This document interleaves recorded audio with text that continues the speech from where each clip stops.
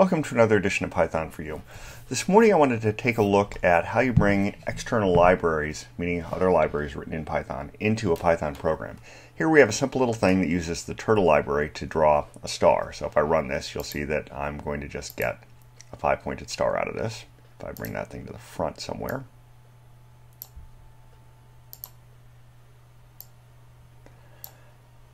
So there you go. It's just drawing a star using the turtle. Now, the important question isn't how to do the star. That's easy to figure out. The thing I wanted to point out here is this import statement. So you want to use the turtle, which is a graphics library for Python.